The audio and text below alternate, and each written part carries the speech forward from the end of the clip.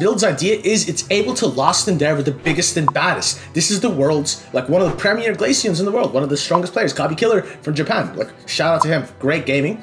But yes, you can be that Glaceon, you can be them, you can be world's tier player, and you cannot take down the Metagross. Hello everyone, and welcome to today's video. We're going to be talking a little bit about what the Metagross build is to carry the most games. I've been playing quite a bit of Metagross in 5 stacks, in solo, duo, and trio, and I've concluded some things that can really change the way you play this Pokemon. So no matter if you're playing in the central area or in the top lane, make sure to leave a like, sub, and of course a comment down on which build you like the most. So I'm going to tell you a lot about this Metagross carry build. The main thing is that we got to start with the build, right? Of course the items, and of course the moves. So the main move that makes this all work is Gyro Ball. It was nerfed. I know this. I hope you all know this as well. Like, it was emergency nerf because the move was way too strong.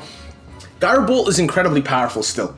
It allows you to probably take the least damage out of any Pokemon in the game, and allows you to play one of the most aggressive play styles in Pokemon Unite. We're constantly orbiting in and out of fights with little to no risk. Yes, there are Pokemon that counter you, but we can talk about them in a moment. But yes, this is the whole bread and butter. The idea is you use Gyro Ball in a defensive sort of manner and aggressive sort of manner. You lead the fight with a Gyro Ball with a shield, and then you can peel off.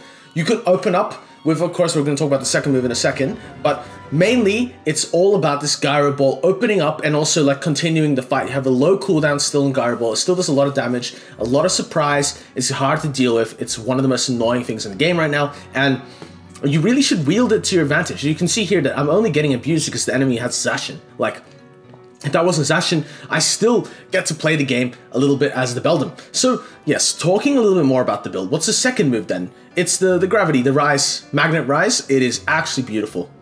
Magnet Rise is definitely one of the most underrated moves because of its damage reduction capabilities, and in addition, its movement speed. It's been nerfed significantly as well because, of course, this actually overpowered last patch, but it's a little bit more manageable for the enemy team. But with some good patience, with some good usage, it's definitely the strongest moveset to go on this Pokemon. You're going to have a lot of value. Zen Headbutt is okay, but at the end of the day, you're going to see the Gyro Ball sustainability. It's kind of way too gross, considering this is Clefable, Umbreon, and Zacian. We're playing against one of Japan's best players in T3, and you're going to see throughout the game like that just even some of the best players in the world really struggle to deal against the Metagross. So, going back a bit further, so now we're taking Magnet Rise, and we're taking Gyro Ball. What items are we taking? Well, that's quite simple. We're going to take, of course, Attack Weight, we're going to take Resonant Guard, and we're going to take Weakness Policy.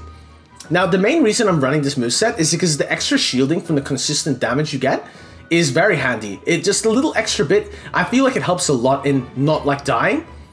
And you can just see here, like, holy moly, like, I cannot be killed. This is Zacian autoing me, this is Clefable Gravity autoing me. They're doing everything they can to take me down, and it's just not working. And, like, with the assistance of my jungler, I'm gonna find, like, a huge way of comeback. Like, especially Magnet Rise, you know, being as powerful it is now that I've gotten it, I have a lot more control over, like, what's happening in the game.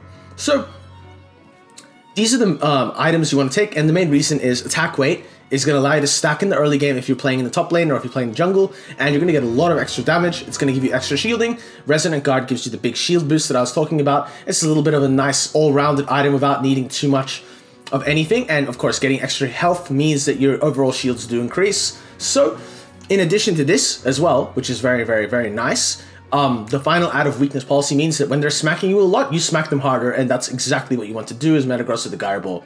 You take damage and then you get it back. So now that we see the build sort of start to complete, I take X Speed as my battle item. Now, of course, this can really depend on, you know, what you enjoy to play. I think X Speed's fine. I think Full Heal's okay. I think Eject Button is really good too. I've seen Shinichi though, don't run this. It's quite terrible. But everything else is like pretty strong. Like, I would recommend this item, X Speed, the most probably. When we look at Metagross as a Pokemon, the main option and the way you want to play this build is you are that frontliner for this team. You make sure you find and position yourself in front of the damage carries of the enemy team, and you constantly harass and frustrate them. You can weave in and out of battle using Magnet Rise, so it's about being clever and picking good engagements. Don't force yourself in a fight where you can't guarantee win, because there's just no point. You can literally walk out at any moment with Magnet Rise and a good usage of X Speed. Of course, pay attention to CC and whatnot, but if you are paying attention to those sort of things, you're going to find lots of situations where you're going to be able to go in. We're going to talk a bit about the Unite move and some of its usages, but just look at this once again. It's just like I'm tanking everything from Glaceon. It's world-class Glaceon. Like, it's kind of hard to deal with. Glaceon is definitely one of the better Pokemon in the game right now. But, like, looking at this overall playstyle, now that we're playing in front of the damage dealers and everything, we need to be wary of our health bar. As you can see, Glaceon did a lot of damage to me, and you only get damage reduction at level 13, so it's important to keep that in mind. You want to level. You want to be in the off lane. You want to make sure that you're soaking experience. You want to make sure you're taking control of the game. And that really only happens when you're getting to play on the opposite side of the map, because if they're all on top of you, you're never going to farm, you're not going to really get much value, and you're always going to fall behind. You can see here that, yes, my team has lost the top lane. Yes, I gave it up, but I gave it up to get the stacks. I gave it up to get ahead. And a bit selfish of me, I put everyone else behind. But I feel like in this case, I'm going to be able to come out on top later. And this is something that you can look to do in your games as well. Make sure that you're using and abusing the combo of Gyro Ball and Magnet Rise. They're very good together. You can use Magnet Rise and Gyro Ball at the same time to basically avoid the Magnet Rise getting up animation. It's very good for a big burst of damage. Make sure you note that Gyro Ball does the same amount of damage the inside and outside the circle. It's just if you don't hit the outside the circle, you don't get a big shield. Once you know that, you're like, oh, okay, you're a little more like, you won't be walking into spells as much because you'll be happy to actually just use it on the spot. You can see the Unite move. How do we use this? Always use it to get back on the back line. Use it when you can. If you find any kills of it, it's very, very good. Like, it's actually impossible to grab onto this Leafeon. And like with Umbreon as well, like actually really hard to play this game. But it is what it is, and we just do our best with it. So, talking a little bit more about that Unite move, right? We're getting onto the backline of it, and that's when our tanking capabilities really start. If you can get the wall up, the Great Wall, I like to call it, you're gonna have a very good time. If you trap carries in there, make sure you hit them with the outer edge of the Gyro Ball, and you're gonna have a great shield to tank out all the damage. More importantly, it's gonna let you actually abuse them with your boosted auto attacks, which do a lot of damage. Gyro Ball and Metagross itself are like one of the strongest combos in the game in terms of like sustainability. Like you actually don't end up taking that much damage thanks to the amazing amount of shields you get and lifesteal as well. So it's important to position yourself in ways where you can continually deal damage, but are in a position to actually avoid taking damage as well. You can see in this fight, like I'm trying to deal my damage here, just going onto the damage backline to carry, and okay, nice, my team's like backing me up. I click Magnet Rise, I click Unite move, ooh, huge, and I guess get taken down. One of the world's best Glaceons, that's okay. This is sort of what's going to happen. But you can see that the main problem occurs to their team because it's like hard to follow up on the defense. This is a coordinated 5-stack. Like they're not trolling, they're not fun, like having fun here. Like this is a serious business for them. This is going to mean that in your games, you're going to see a lot of spacing in solo queue. Like, of course, you can't run in like a madman as you were used to, but play with a little bit more patience. Use the shields to heal your health. Use the ability to go in and out of fights cleverly in the game.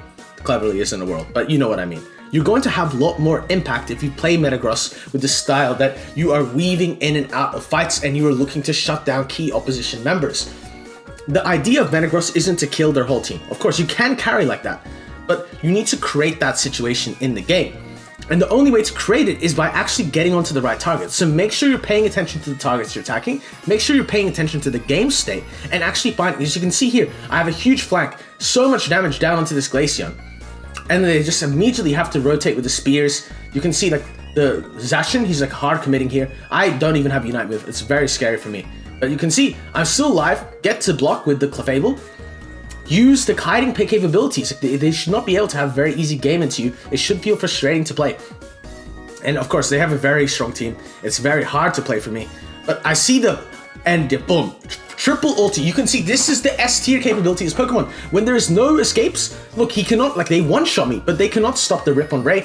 And we finished the game. Yes, maybe the Inteleon can play a little bit better, but this is all about this build. This build's idea is it's able to last in there with the biggest and baddest. This is the world's, like one of the premier Glaceons in the world, one of the strongest players, Kabi Killer from Japan. Like, shout out to him, great gaming.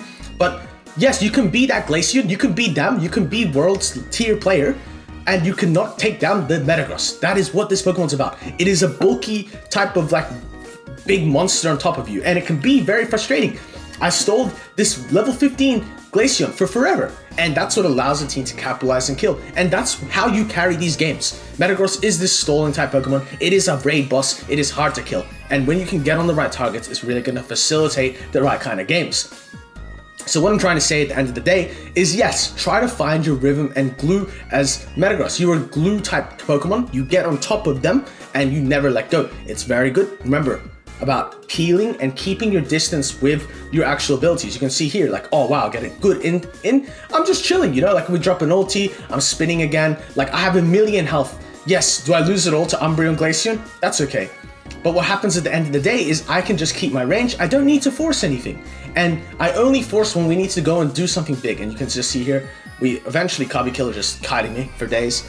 And Glaceon is very balanced and fair. But nonetheless, you've learned here that you can carry his Metagross. It is great, and this Metagross build will be able to get you to new heights if you are not playing Metagross already. Metagross is still one of the best Pokemon in the game. You're really going to enjoy it. I think it's quite fun. It is enjoyable. It's a bit easy. I don't think that there's a lot of skill cap in this Pokemon. You're going to be able to learn very quickly what you're capable and not capable of. There's some tiny things you can do, but of course, as you can see, we don't have the biggest impact in this game, but what actually ends up happening is the impact that we had is not necessarily seen on just the raw stats. It's seen in the next page. So when I eventually flick over, you're going to see that this is a 120k damage game. It's quite juicy, it's quite nice. And of course, it's something to be expected from one of the strongest Pokemon in Unite right now. I hope you guys loved the video. As always, like the video, sub to the channel, and of course, I'll see you in the next video. All right, cheerio.